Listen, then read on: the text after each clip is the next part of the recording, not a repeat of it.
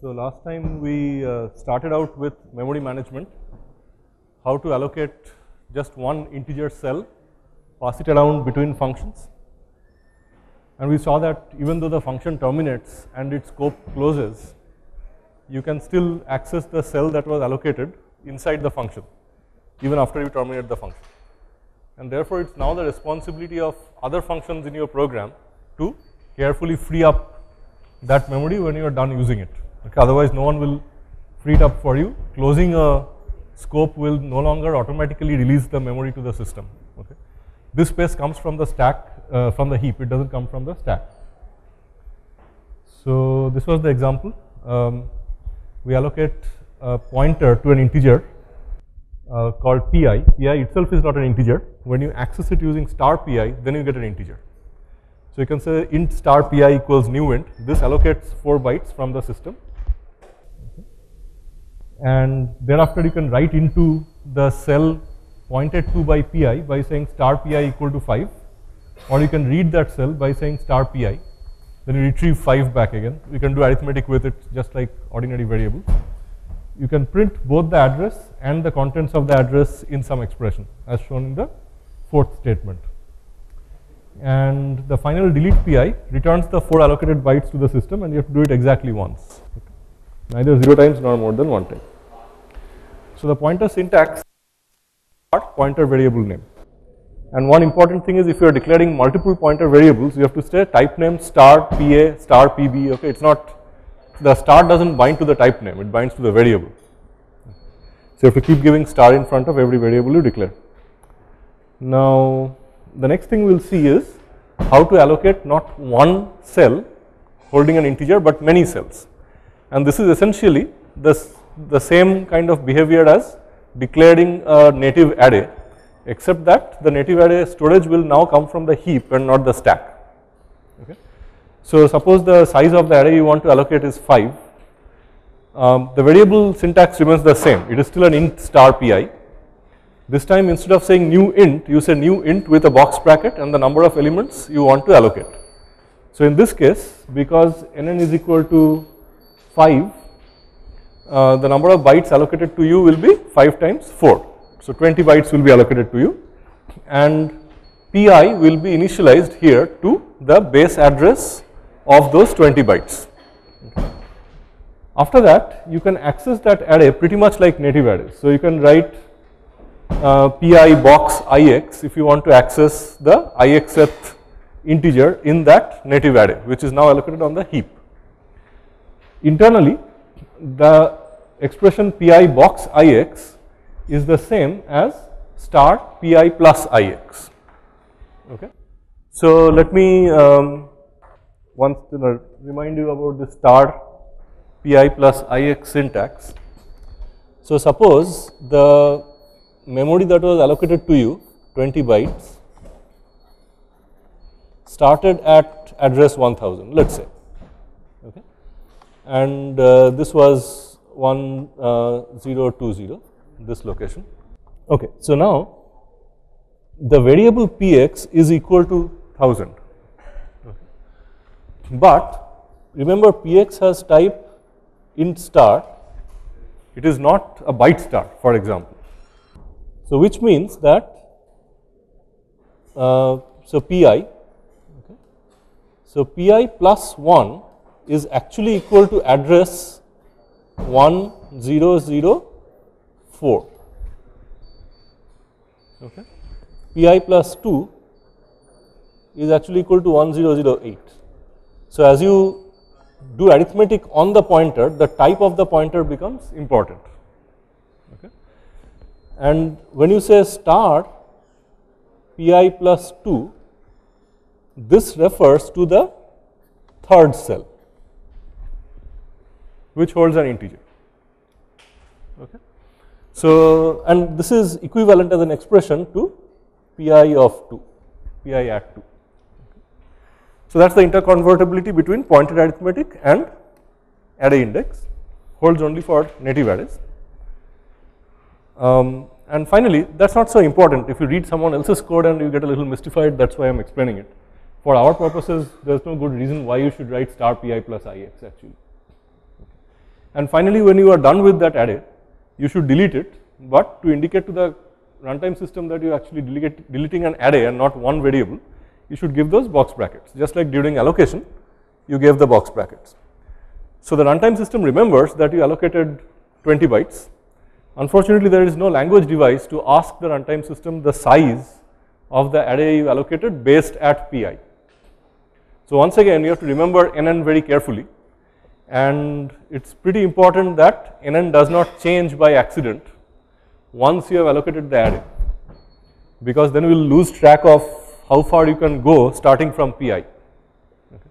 So you have to remember the size of the array you allocated. Okay.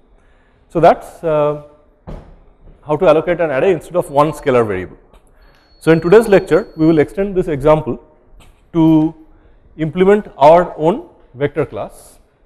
Okay.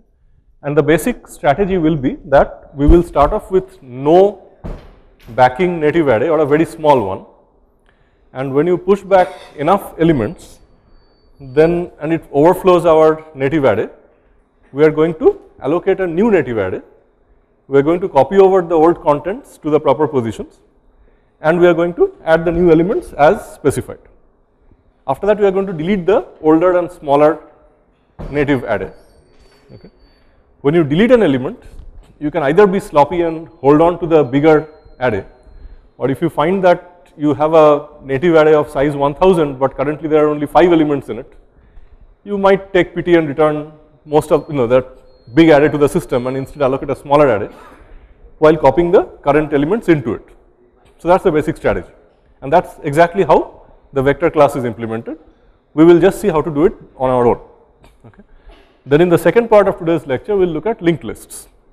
Vectors have this problem that if you push an element in the beginning or in the middle, or you delete an element in the middle, then you have to shift all the elements after it one position left or right, and that's expensive. Lists don't have that problem. In lists, you can insert and delete anywhere in the list with constant cost. Okay. The flip side of that is lists don't let you index into an element in the middle of the list. You always have to iterate through from the beginning or maybe the end to get to any element. So it's a strictly sequential access data structure which you access starting at the beginning and walking up to some point. But if you are in an intermediate point, you can delete or insert elements there with constant cost. Okay. And finally, if we have time, we'll look at binary trees, okay, which is another linked data structure where there is a root node and then there is the left subtree and the right subtree, and that's recursively defined. So a tree is either empty or it is a root node with a left subtree and a right subtree, and then we decide how to insert keys and so on. Okay. So one important thing to note is the so-called null pointer. The address 0 is not legal, so this is often used to denote an illegal pointer value, and I think yesterday I talked a little bit about it. So you can say that you can have a int star pa which is actually 0, but the compiler will complain because 0 is an integer and not a pointer, so you can cast it to int star, making it a pointer. Now if you are doing it for classes, it's usually customary to declare a static member of the class called null. A static member is one that is shared across all instances of that class, all object instances of the class, and then you declare null to be equal to the pointer 0 except it's cast to customer star. Okay. Now here is the specification of our own vector class.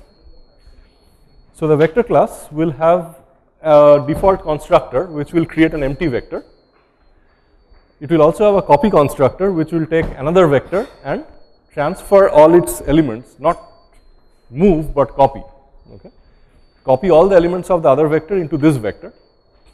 It has a destructor which will release the storage associated with this vector. We support the following 4 other methods. There is an insert method which, given a floating value v, will insert it at position p in the vector. Now we are free to define the rules of the game because it's our class. If you give a p which is negative, that's typically a bug, so you shouldn't tolerate that. If p is larger than the current size of the, not current capacity, but the current size of the vector. Suppose your current vector has 5 elements and you ask to insert something at offset 10. In this case, we might choose to just throw an error or say we can't do it. Okay. you can only insert inside or at the end of the array. So pushback will be allowed by having p equal to the size of the array. Similarly, you can remove an element from position p, and elements at larger indexes will be squeezed down one position left. You can get an element from position p and you can get the size of the current vector, which is the number of elements which are actually in it at the moment. So observe that the last two methods are marked as const. So you declare a method as a const by putting the word const after the function. Okay. That says that the method get and the method size do not modify the state of the vector in any way. It just reads stuff from it. It doesn't write into it anyway. But of course, insert and remove will modify the state of the vector, and therefore those are not marked as const. Yeah. Why are we writing method descriptor when there is a default descriptor? So we'll see that, because inside the constructor we'll start doing allocation from the heap, and that has to be returned to the system in the destructor. We'll implement it. This is just a declaration. This is just a specification which might go into a header file. Now inside, the vector has other private fields which manage its space and operations. So we'll need three private fields. There will be a native array. So there will be a float star PA, which is the pointer to the float buffer that I allocate on the heap. So PA is a float pointer, float star. There will be an int cap which records the number of floats that can fit in the current native array I have allocated. If the native array overflows, then I have to allocate a new native array, and then cap will go up at that point. Whereas size, siz, just for shorthand, will record the number of floats that are currently inserted in the array. So in general, there will be this invariant that size is less than equal to cap at all times. Now if we run out of space, then we will allocate a larger array and copy over, and maybe if we are generous, if size is much less than cap, then we will allocate a smaller array, copy over, and release the larger array. Okay. So let's look at some of the basic initializers and destructors. So here are the private fields of the vector, the float pointer PA and cap and size. So what does the default constructor do? It initializes cap and size equal to 0, and it initializes PA to the null pointer. It means that initially I have no buffer allocated. Now if I am doing a copy construction from another vector. When we initialize this cap and size in the private, and in public we don't, in public we don't have to again define cap, right? No, it goes into exactly. The reason I am doing this is I don't want the user of vector to look at or manipulate PA, cap and size. That's my territory. My only contract with the outside user is those few methods and constructor and destructor. Okay? And nowhere in the signature of the public part of the class will you find any reference to PA, cap and size. Only the implementation of those methods will use PA, cap and size. Okay. So my convention is that when I create an empty vector, I set cap and size to be equal to 0, and I set PA to the null pointer. So there is no storage to start with. On the other hand, if I am using a copy constructor and copying the vector from an other vector, then I do the following. I initialize cap equal to size equal to the other vector size, not capacity. That's also a choice. Then I allocate my buffer, which is a new float with capacity cap, and then for ix equal to 0 through cap, which is the same as size, I set PA ix to be equal to other dot get ix. Okay, so that copies the array over. Okay. Now one important thing to note here is how the memory management is exactly being done. Okay. So have a look at this picture. So remember earlier when I said main and inside I said point pt, okay, the space for that point was coming from the stack. Okay. Now, and then as you kept on declaring it, there would be this stack segment which started out at the bottom when main started.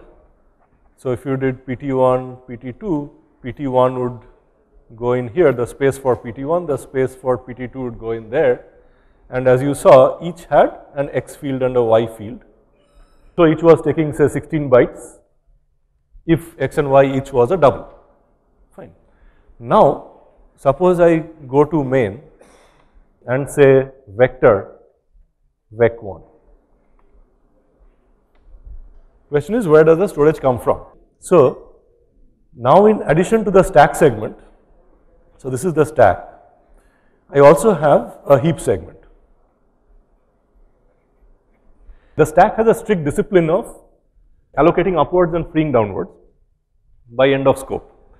But the heap is much more complicated. As you have seen, termination of a function is no guarantee of releasing the memory.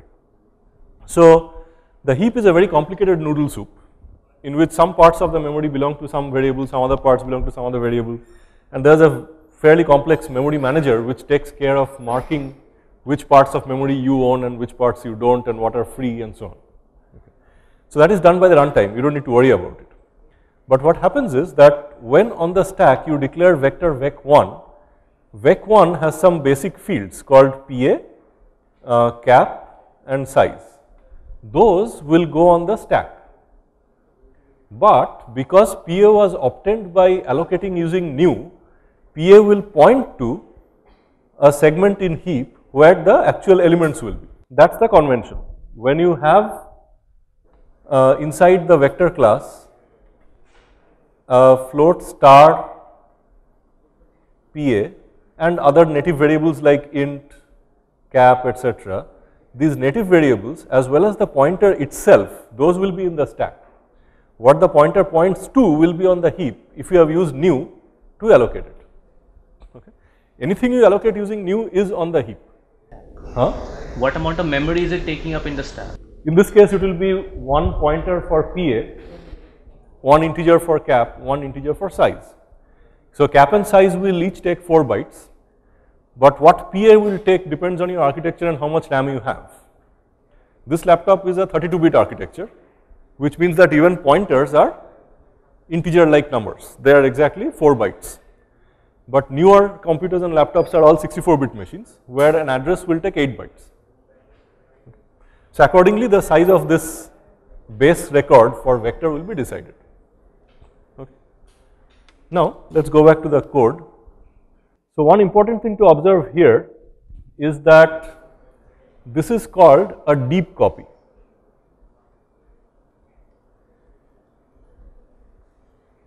Okay. See, I could always have, just like I am saying cap equal to size equal to other dot size, an alternative implementation which is a shallow implementation would say cap equal to other dot cap, size equal to other dot size, and PA equal to other dot PA. I didn't do that, right? I actually undertook to allocate new space and copy the elements over one by one. So the upper strategy is called a shallow copy. Why is it a shallow copy? The actual buffer that's in the heap which PA points to, that is not being copied. Only its base address is being copied from the other guy to myself. So if I did the shallow copy, then after the initialization, these two vectors would be sharing a buffer with the same elements. Whereas in case of the deep copy, two different buffers would be created in heap. Okay. So again, just to make this totally clear as a picture, so let us say here is the heap, and I had a vector vec1 whose say cap was equal to 20, size was equal to 10, and PA pointed to address say 10,000 in the heap, and the capacity was 20, so this was 80 bytes. Okay. If I now initialize vector vec2 and I say this is equal to vec1, that invokes the copy constructor. Now if I write the copy constructor as a shallow one, then my vec2 will end up having again cap equal to 20, size equal to 10, and PA will point at exactly the same place. It will be again 10,000. Okay. Whereas if I implemented it using the deep copy constructor, then vec2 will have capacity equal to 10, size equal to 10 according to my implementation in the code, and PA will point to some other part of memory, let us say 20,000, with only 40 bytes, but holding exactly the same elements as the first 40 bytes of the source vector. Is this clear? Difference between shallow and deep copy. So there is place for both of them. Sometimes you want shallow copies so that you can share the storage. Sometimes you want deep copies, but in general the standard libraries in C++ and Boost, they all promote deep copying. The safety of deep copying is that you have now separated out the new array from the old one, they are not sharing any data structure, and changes you make to vec1 after this step will not affect vec2 anymore. Vec2 has been copied off and separated. Okay. Whereas if you did a shallow copy, then any change you make in the old vector will instantly be visible through the new vector as well. Okay. That is a little trickier to code with, and that's not the semantics of what happens if you say int a equal to 5, int b equal to a equal to 6.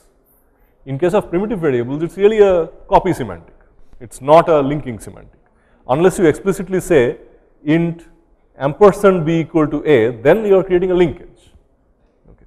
If you don't give a reference, then the assumption is that you are doing a deep copy. Therefore, all the libraries we have seen so far has been implemented with deep copy constructors. Ampersand a takes the address of a and turns it into an int star.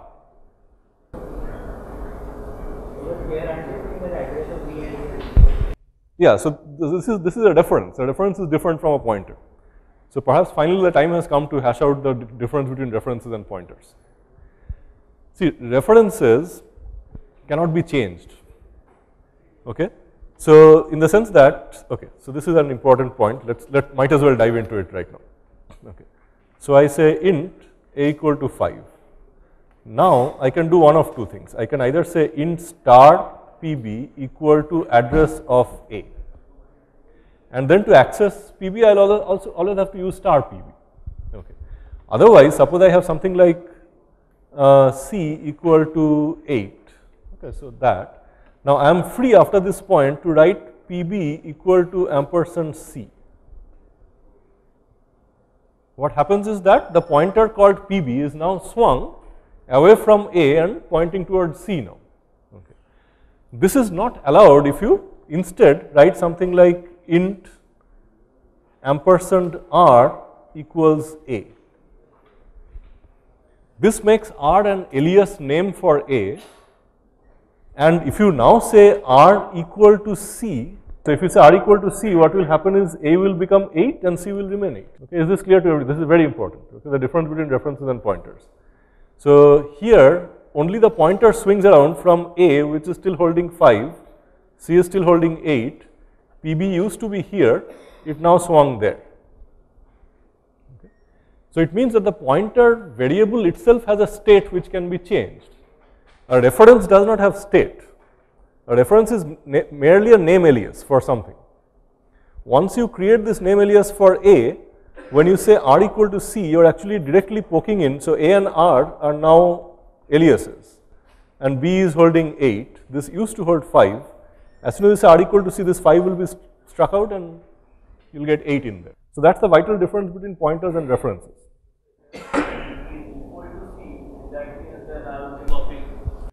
Can you say pb equal to c? You really cannot. That is a type violation, because pb is an int pointer and c is an int. You can force it, but you might be sorry. Okay. So that is the difference between references and pointers. We are here, and so you understand about deep copy and shallow copy. So now let us get to the other method. So size is very simple. You just return size, nothing to do. If you want to get the floating point number at index position p, then you should just return pa of p, but after doing some safety checks. So what is the safety check? You want p to be greater than or equal to 0 and you want p to be less than size. You do that by what is called an assert statement.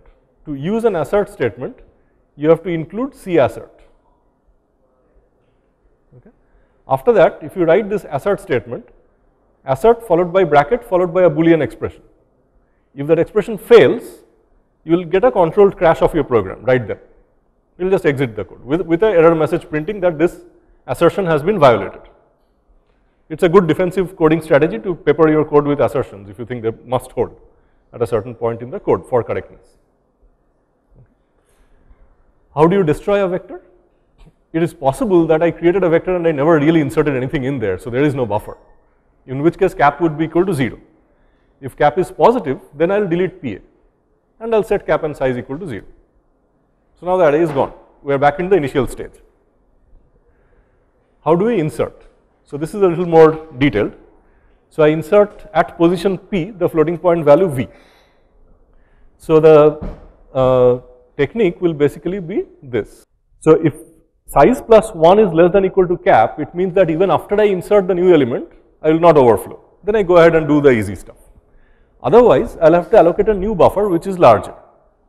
In this particular lecture, I will just be sloppy and say we will allocate a buffer which is just 1 larger. Generally, the vector class will allocate something that is a little bit more extra space, so you do not keep on allocating every time. Okay.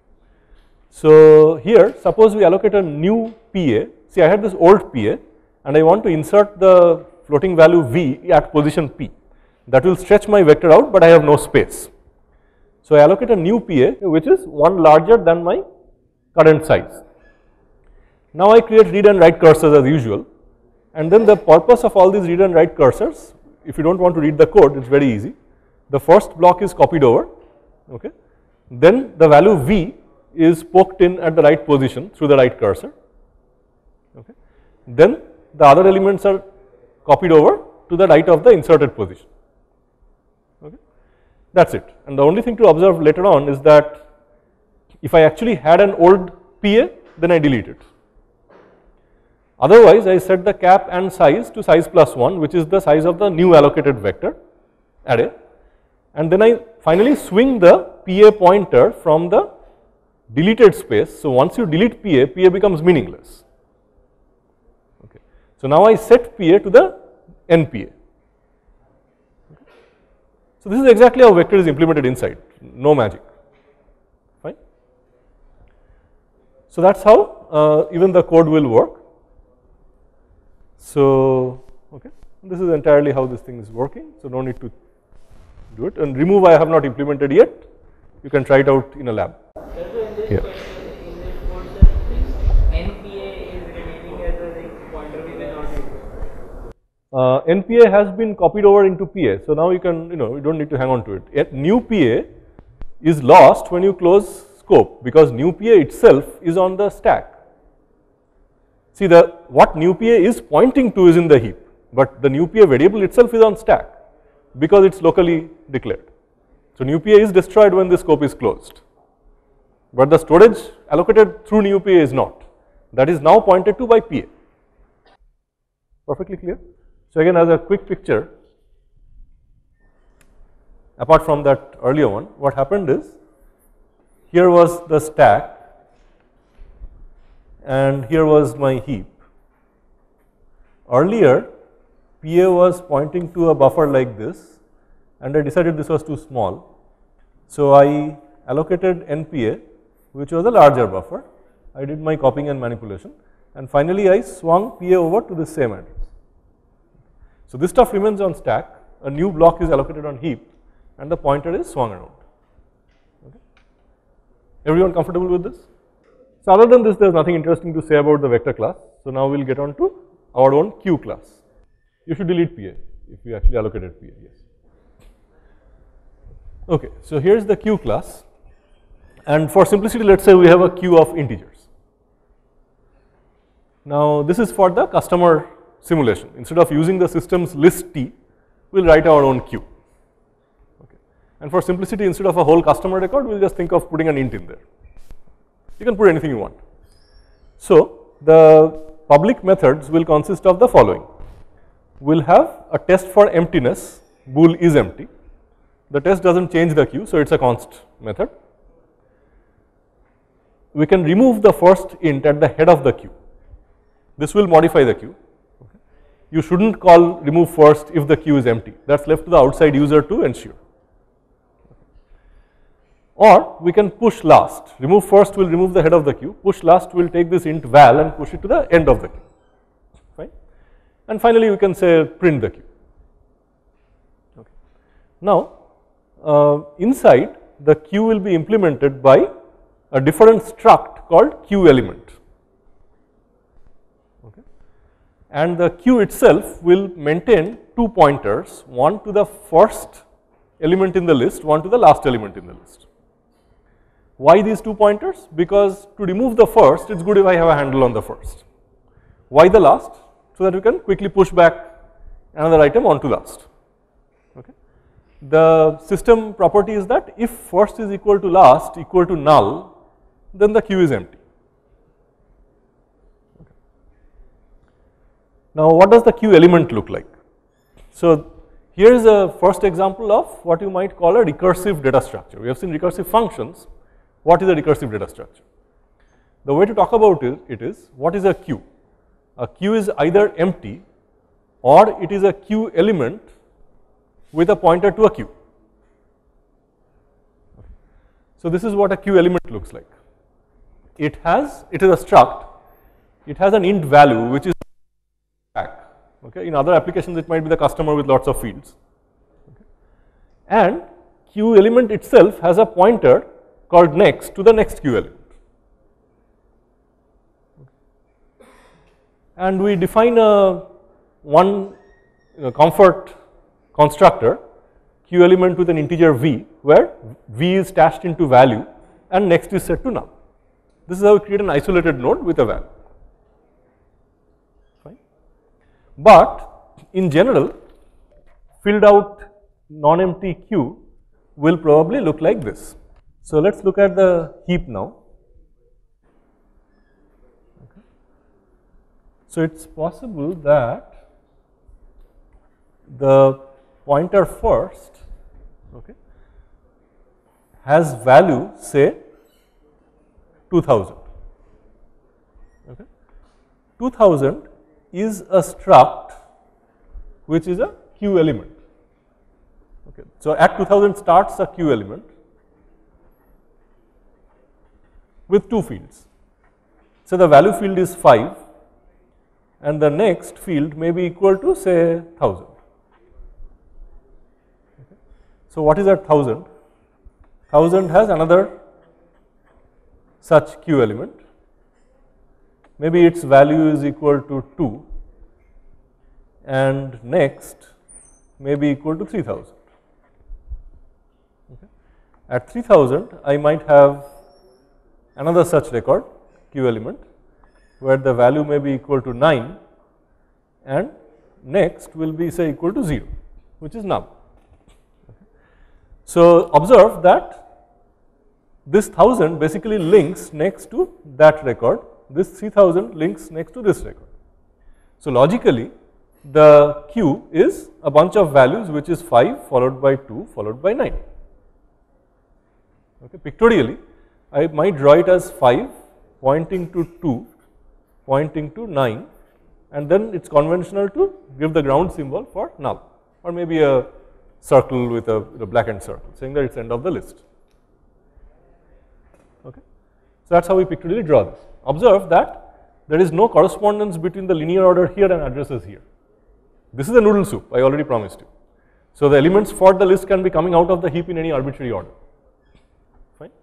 So, it is the addresses which chain them together. Fine. So, now how am I going to print out? Suppose I am trying to write the print routine. Okay. So, in queue, in the class queue, I had void print. So, can you talk about an implementation now of print? Okay. So, I would say that for queue element, I am shortening it for simplicity, queue element star read cursor equal to first. So, I start at first, okay. While RC is not equal to null, while this is a while loop, I mean this is a for loop. Okay. So, for I initialize RC equal to first, while RC is not null, inside what do? I print out what? Remember RC is of type queue element. Queue element has two fields, a value and a next. Okay. So star RC is a Q element and I can now print its value. Okay. Let us say I do that and an endl. Sorry, yeah. So our equivalent of that is RC arrow value. That's syntax for star RC dot value. And then the important step is, what do I have to do after that? I have to walk over to the next element. If I am at RC, then star RC dot next is the address of the next guy. So I'll just set RC equal to that. That is equivalent to hopping from this record to the next record. Okay. Or in other syntax, you can write RC equal to RC pointer next. Okay. This is the basic traversal step. Okay. So coming back to this picture, suppose at some point RC is equal to 2000. RC arrow next or RC star RC dot next is equal to 1000. So if I set RC equal to RC dot next, that's equivalent to changing the value of RC from 2000 to 1000, and that involves hopping over from the first element to the second element. Okay. So that's how you walk through linked data structures. You update pointer variables, typically from pointer fields in the previous record. Fine. So that's how you walk from link to link or item to item. So now let's get back to the. So okay. So how do I say construct and destroy? I told you that empty list means first equal to last equal to null. There is nothing in the list. How do I destroy? I may have this non-empty list hanging around with the elements allocated in heap. I don't want to keep them hanging around because now I have wasted some memory from heap. I need to give it back to the heap. How do I do that? Well, first will no longer be useful after this. So I can, instead of using RC, I can just use first itself. So while first is not equal to null, Q element PQE is equal to first. Okay, so what is happening? Suppose this is my beginning of the list, first with the next pointer to the next element and so on. First I create a copy pointer PQE which also points to the first element. Then I skip first forward. So first now diverts from the first element to the second element. Okay. So the first equal to first pointer next, arrow next, that implements this bypass. Once it's bypassed, now I can delete PQE. So PQE along with its next pointer, everything goes away. So this is one basic step in deallocating and returning the first element of the list to the system. And we repeat this while first does not become null. Okay. So how many are clear about how destruction is being done? Start at first, keep walking, bypassing, freeing, bypassing, freeing. Okay. How do we push last? Remember, I already have a handle to the last element. Okay. First of all, if the first is null, it means the queue is empty. Then I can just, first of all, I allocate a new, okay, so here is the, I first allocate a new isolated cell, yes. Huh? Q double what? That's a good point. It was even here you are seeing double quotes, you did double colon. Okay. So the idea is that it depends on where you are declaring things, exactly like a namespace. Okay. So if you say class foo, and then you can define a method, okay, int method and so on. If you implement it right here, that's all you need. Okay. If you close the class and you haven't implemented it here, but you want to show the implementation here, then you have to write int foo colon method and then start the implementation here. That holds for constructors as well as other methods and destructors. So here I am assuming we are out of the scope of the class declaration, so I just put a colon in here. So push last, I am trying to push a val to the end of the queue. The first thing I do is I allocate a new queue element and pass it val, so that I have this isolated cell which is pointed to by PQE, which holds val and points to null again. That's what I start with. The next thing I need to do, which is not shown in the diagram, is if first is null, then the queue was empty. So now first has to point to PQE. Okay. This line is clear, right? First is equal to null. in this second statement, that's where the fun part is. If last is not equal to null, okay, suppose the queue was not empty, there was already a last element in there, then last pointer next has to be made equal to PQE. Why? Because earlier last pointer next was null by definition. So this pointer out of last which goes to null has to be diverted to point to PQE. Okay. And that's implemented by just overwriting the last pointer next, last arrow next. Finally, what do I have to do? Last has to be equal to PQ. Even if neither of the earlier statements held, now this is the last element, push last. Okay, so last has to swing from the green element to the yellow element. And PQE, as you know, is on stack, that will go away when I close scope. So at the end of the push last method, then I have restored consistency. A new element with value val has been appended to the list, last has been updated, and first and last are now both correct. And the previous last is now pointing to this new last. Yeah. Should we also be clear that PQE arrow next Yeah. has to be a null pointer? Yes, that is done because that's a good point. Q element has a default, has a constructor which sets next to null. Okay, that's important. Otherwise, if you put garbage there, then your list is completely corrupted. Okay. You have to make sure that all stray pointers are initialized to correct values. Remove first now should be very easy. I'm not even going to draw a diagram for it because we have already done remove first for destroying the queue.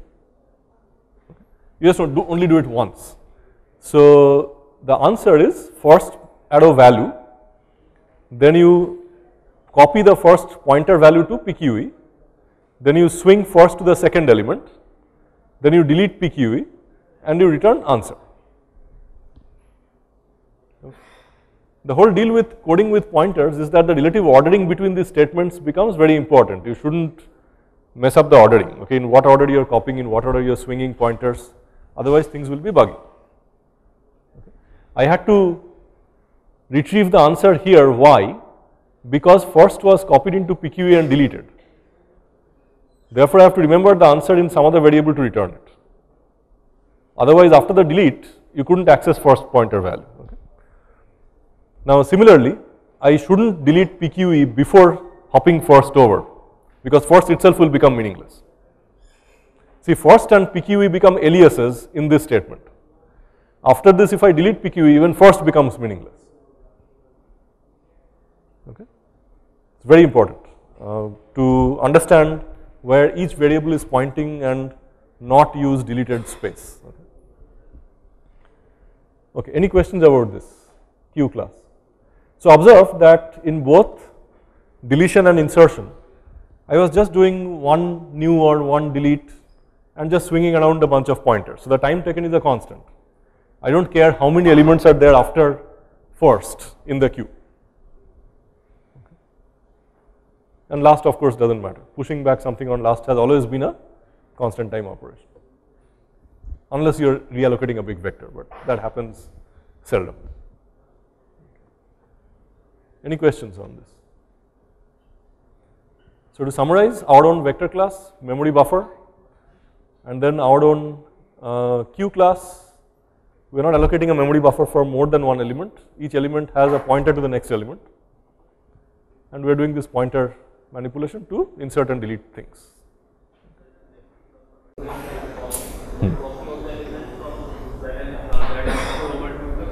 New buffer, yes. And then would you want, then you will have to transfer all that to the that vector memory? Yes, we are doing it, right? So there's this picture of copying things over like this one. For our vector class. Let's insert. Yes. Talking about the Copy constructor. Yes, that also was shown in the C++ code. So if you look here, that is our copy constructor. We could either do a shallow copy, which I am not recommending. The style which is consistent with Boost and standard C++ is that you allocate this new buffer. You only declared a new buffer and you copied all the elements from the other vector over there. Yes. When you say trying to copy it, you would want to add those elements over to your original elements, right? Like vector 1, vector 2, trying to copy contents. No, but vector 1 is empty to start with. This is a copy constructor. This is where vector 1 is being constructed from nothing. So this is not like, vector 1 dot append vector 2. Okay. Yeah, so that's a perfectly fine thing to want to write. So one method you should support perhaps is, that would be a public method, right? So which I is was thinking like when you're trying to copy it, I would think appending it in that sense. no. This is the initializer, right? That creates a vector. Okay. Otherwise, you have a standard method: append, const, vector, and other. Here you have to do something special. So in the last part of today's lecture, we will look at binary search trees. So first of all, what is a binary tree? A binary tree is either empty, like before the universe was created, or it has a root node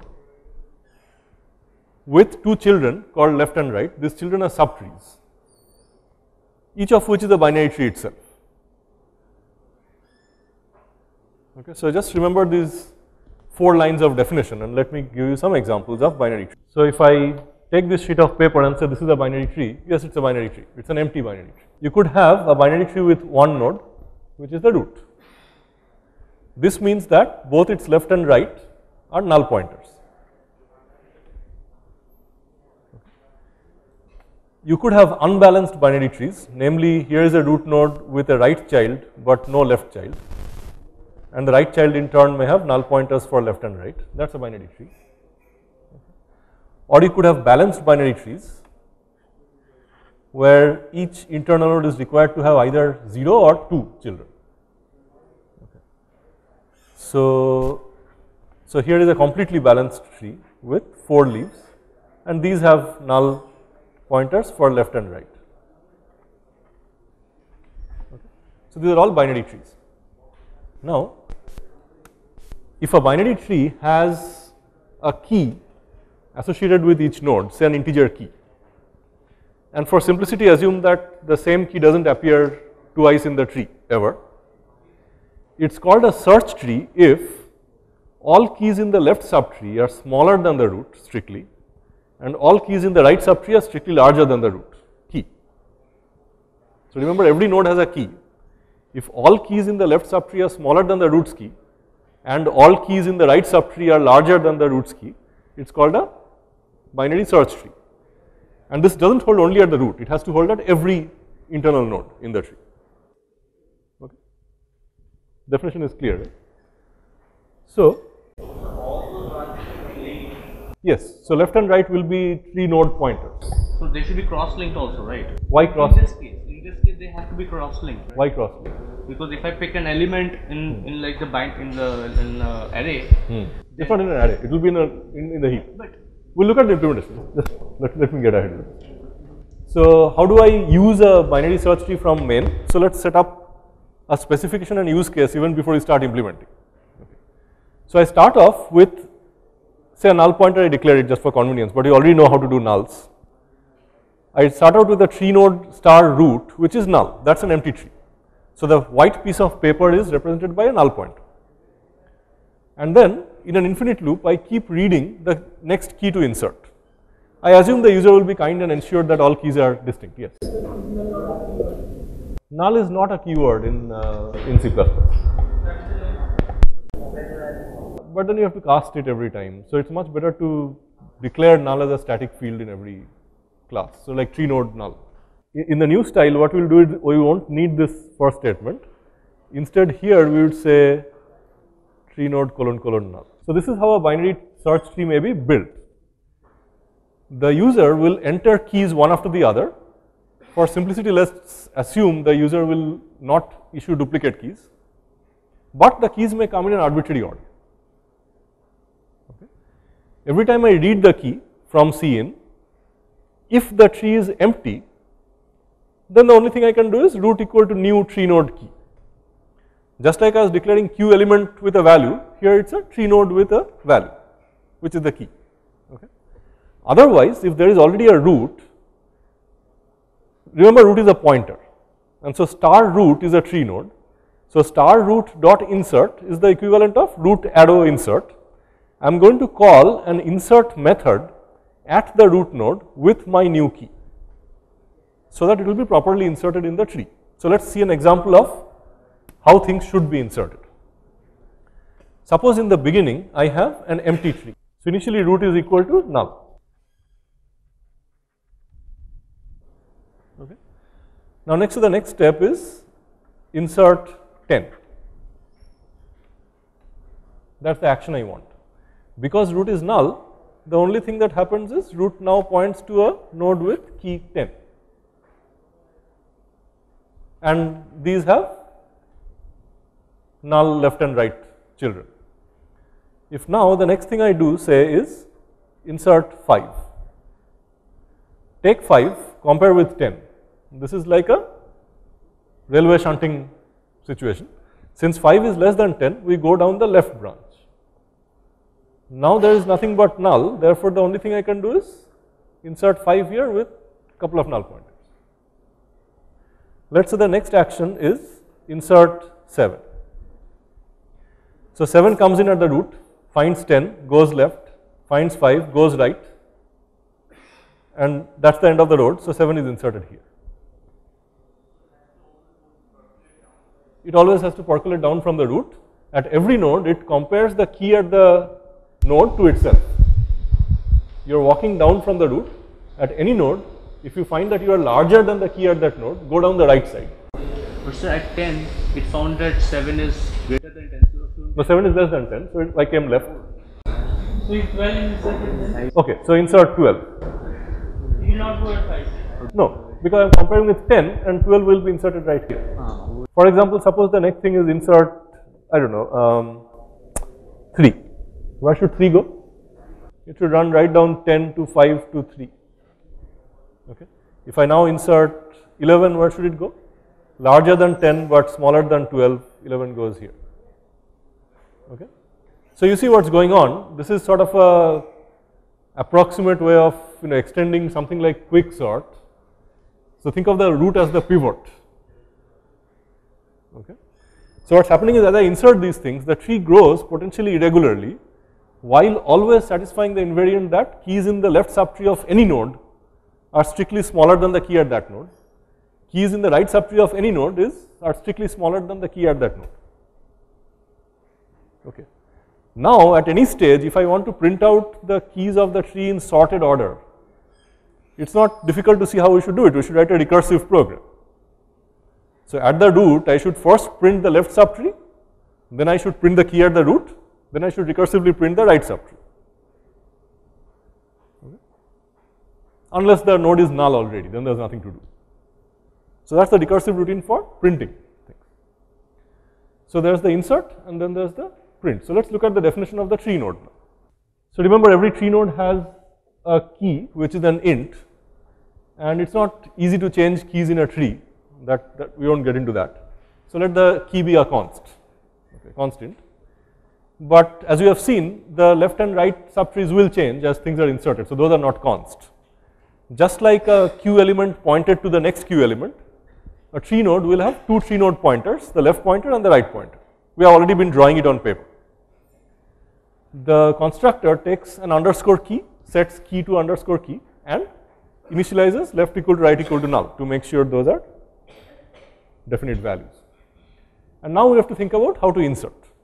Okay. I have already demonstrated to you pictorially how insert works. How do you just put it up in code? That's all. The insert method is called at this tree node. Okay, that's one more thing that we need to digest a little more clearly. Tree node is a class. Each actual node in the tree is an instance of this class. It's a different instance of this class. This method called insert is being called at a specific node. Remember, this is always available as the identity of the current node at which insert is being called. Okay. So when you implement insert with n key as the argument, the new key, inside the body of the insert method, you always have available the key value and the left and right value at the current node. So you can always say key, and that means the key of the node where you called insert. It's not like key is something like a global variable. Every node has its own key, different left and different right. the method definition of insert is shared across all the nodes. Logically they do the same thing no matter where you are inserting. But the instance on which insert is fired is different depending on what pointer you are invoking insert on. So, suppose I have just entered into the insert method at a particular node this, okay, with n key. I compare n key to my key. If n key is less than key, then I should go down the left subtree. If in particular my left subtree is null, then I am done because left will be equal to new tree node of n key, already seen that. Otherwise, if left is already existent, then all I do is recursively call insert on my left subtree. So, left arrow insert n key. Otherwise, we just repeat all the above using right instead of left. Okay. Now, of course, typing out the code twice, once with left and once with right is a little tedious. Okay. What you mean is find the correct child, which could be either left or right, and then do the same thing to the correct child. Okay. So, if you have a good understanding of what star and ampersand mean and what is a reference and what is a pointer, you can actually code this a little more niftily in half the length. Okay. So, how do you do that? You say tree node star ampersand child. So, we are getting into a little bit of high wire trapeze here. So, what does it mean? It means that child is a reference to a pointer to a tree node. Okay. And I set this reference called child to either left or right depending on how n key compares to key. So, note that I am not copying the left or right pointers, I am taking a reference to either the left or the right pointer. So, just like my example with integer references a few slides back, when I now say child equal to new tree node n key, I am actually modifying left or right itself. Child does not have any storage on its own, child is just an alias for either the left or the right at the current node. So, after that the code is exactly the same as before, except I do not have to write it twice. If child is null, then I insert a new tree there, node there with n key, otherwise I insert n key into child, and that is it. This is the insert routine, it will work fine. How many people are comfortable with how insert is working? First of all, how many people are comfortable with the declaration of tree node? Key, left, right, simple stuff. Insert, first cut, compare keys, go left, go right, okay. Second cut using a small trick with pointer references to pointers. How do I print the keys? So, there are multiple traversal orders over the tree. The most common one used is in order. So, you want to print the keys in order, therefore, it is called in order traversal, one word, in order. Okay.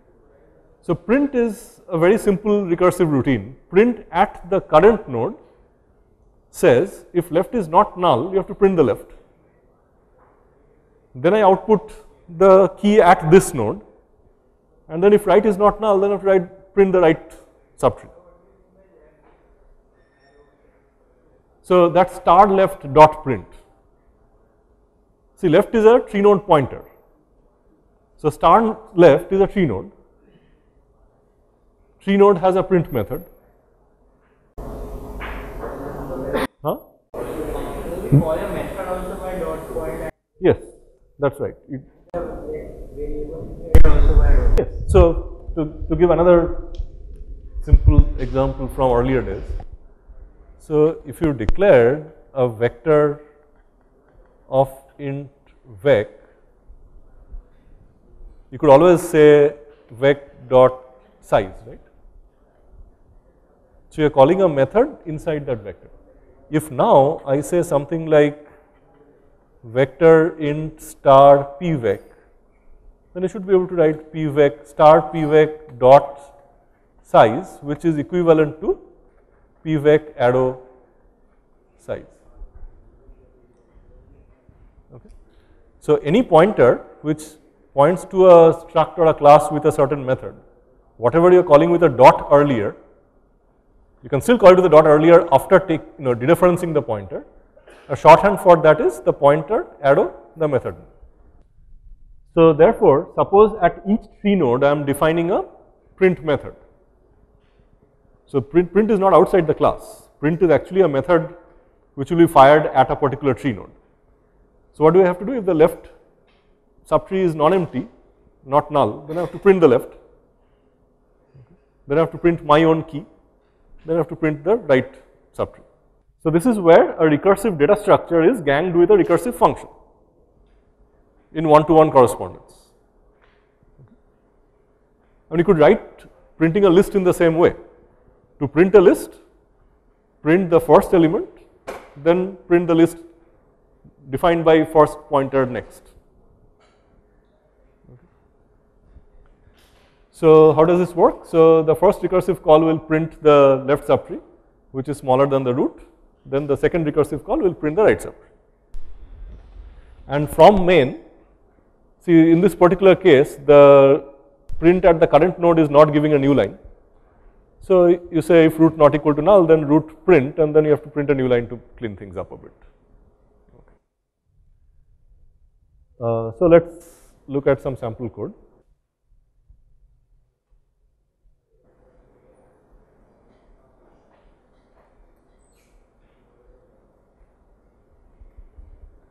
Alright, so this is just a direct write-up of whatever I was doing, and then because I am using recursion, I have this indent stuff being included from the parent directory, that's all. So insert as usual, I am using that reference trick, so I find the correct child given the key that I have to insert, either left or right. What does print do? Again, if left is not equal to null, do that, I print the key. Now you could either print the key without an indent, or you can print with an indent, with a recursion level. So at the root the recursion level is 0, otherwise the recursion level will grow. So otherwise I will say print at level plus 1. Okay.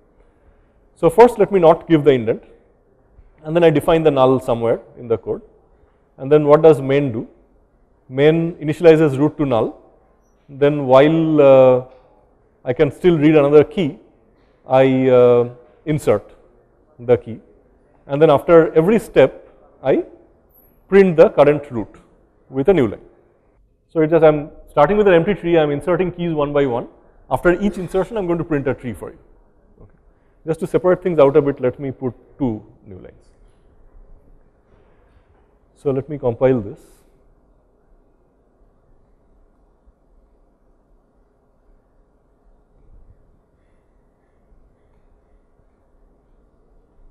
Okay, so it asks for the next key. So let's go back to our diagram here and insert in that order. I thought we first inserted 10. So I insert 10, the root node is 10. That's the only thing it prints. The next key to insert was 5 in our example. So I insert 5, I print 5, 10. Okay. I next insert 7. Observe that these are not sorted order. Third insert was 7, it prints 5, 7, 10. Next was 12. So I can keep dynamically inserting and get things in sorted order. This search tree is very close to how map and multi-map are implemented inside C++. Okay. Maps are sorted, you can always keep inserting things and even deleting things. Deleting is a little non-trivial, you can think about it by yourself if you feel like. Shift the whole branch over. How exactly you have to shift is the important thing. Deleting a leaf is easy. If you delete an internal node, then what happens?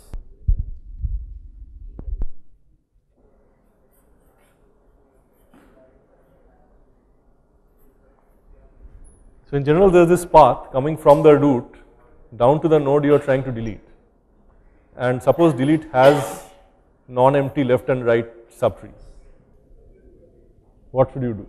I don't want to get further in the coding stuff, so but think about this offline. It's a little non-trivial. Okay, so here we just kept on inserting keys and we saw that at every point you can do a in-order traversal of the keys. Okay. How do you find the very first key? So in our event simulation experiment, we had to keep a map of events with times and always take the smallest event. So you can use this data structure to build that event queue, right? So you can insert an event with a timestamp and that's your key. It will go into the right place in the tree. So how do you get the leftmost leaf in the tree? go to the root. As long as left is not equal to null, walk down.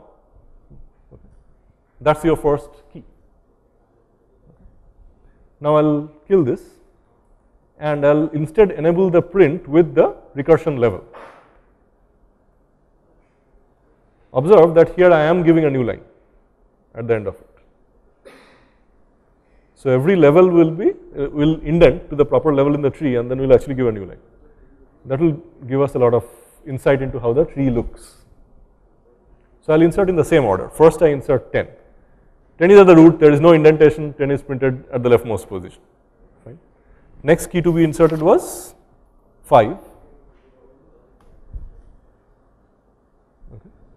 So 5 was left of the root. Because left is printed first, it's coming on an upper line, so it's kind of mirrored image. 5 is under 10.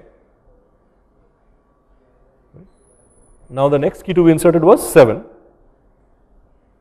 So 10's left child was 5, whose right child was 7. Okay. If you want to show it the right way around, what do you have to do? In this print, you just have to swap left and right. Then you will get the printout looking like left and right, just turned sideways. What's the next key? It was 12. So see, 10 is the root, its right child is 12, left child is 5, whose right child is 7. But an in-order traversal is just like reading line by line, that's always in sorted order. 5, 7,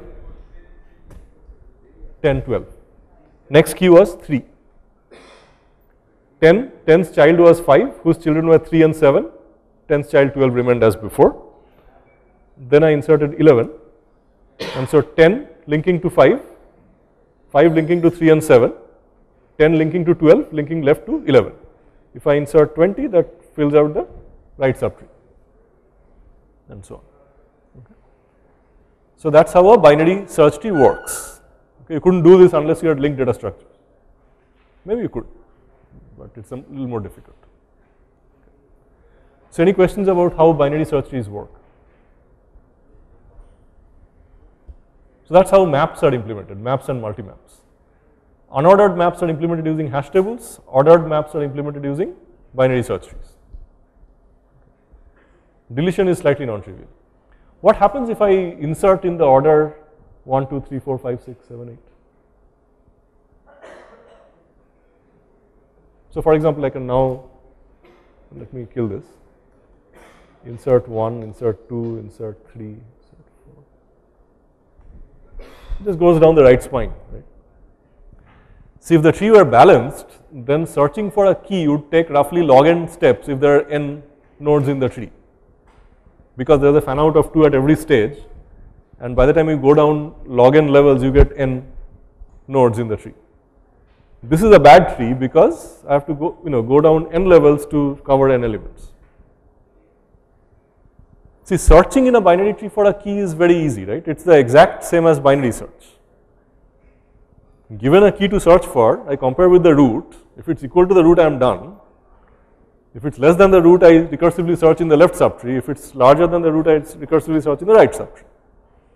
So that's identical to binary search. But in case of an array, we were always taking the cut at the middle of the array so that we were guaranteed log n time for binary search. Here we are at the mercy of the key insertion order. There is this evil key insertion order which degenerates the tree into a linear chain. And now searching for everything will take linear time instead of taking logarithmic time. Okay. There are much smarter tree insertion mechanisms which always keep the tree balanced while satisfying the left center right property, left root right property. That is highly non-trivial. To dynamically reconfigure the tree in nearly constant time for insertion so that the left root right relationship always remains preserved is not easy. As you know, even a single deletion doesn't look quite trivial as we speak. So to reorganize the tree to become balanced is non-trivial. If you are interested, look up AVL trees and red-black trees. Okay. So CS data structure is rich with dozens of trees, each with its advantages and disadvantages. So if you are interested, you can go explore that further. Okay. So what remains of the course? You will have one last lecture tomorrow morning. Yeah. Okay. So you can also add a parent pointer. So far walking down from a parent to a child has been easy, but it's sometimes handy to be able to walk up from a child to a parent as well. For example, if you want to find the sibling, there's nothing to it. You just create another member called up, and you fill it up as you insert the thing in the tree. So the last comment I would like to make is, what's a constant pointer versus pointer to a constant? So anyone who follows American politics will know this very famous speech by Donald Rumsfeld, Secretary of State or something, when America was attacking Iraq, saying that absence of evidence is not evidence of absence of weapons, for example. So it's similar to this. What is a constant pointer versus a pointer to a constant? Okay. So suppose you want the up pointer to be a constant because the tree never changes. Once it's inserted, it's inserted. Then you have to declare this as tree node star const up. So it's the pointer up whose value cannot be changed. The tree node that it's pointing to can change. Whereas if you say const tree node star up, then that tree node members cannot be changed. And this is not the same. But you could also have const tree node star const up. Okay, and that's like ultimate stasis. Neither the pointer nor its contents can change. Right? So of course, pointers are a little heavy going. So what we'll do in the last lecture is spend the first 45 minutes or so doing more examples of pointers and pointer data structures, and then we'll end the course with a discussion on input and output from files, from and to files.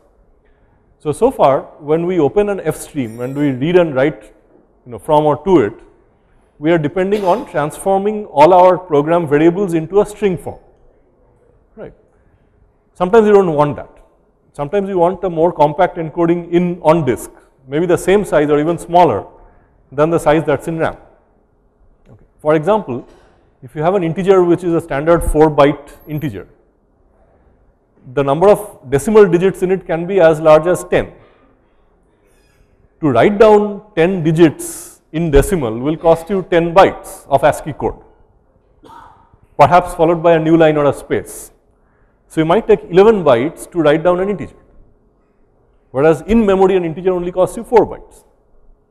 Sometimes this blow up is unacceptable. If you have large amounts of data, like the physicists are having at CERN when they are doing collider experiments, they are generating petabytes of data per week. So there, blowing up 4 bytes to 11 bytes is unacceptable. Okay, your budget more than doubles. So we'll see how to transcode your in-memory variables to disk in the same size. And later on you can explore how to do compression so that you can cram it even smaller than that. But we won't do it in class. So in particular, we'll look at our own vector class, which will actually not be in memory at all. It will actually be backed by a file in the file system. It's of course very slow, but you're no longer bound by memory size. You can now have a vector which is much bigger than your RAM. And you can read and write elements to it, you can push back everything. So we'll implement a class which is our own vector, which we'll call disk vector or file vector, which will be implemented using a disk file.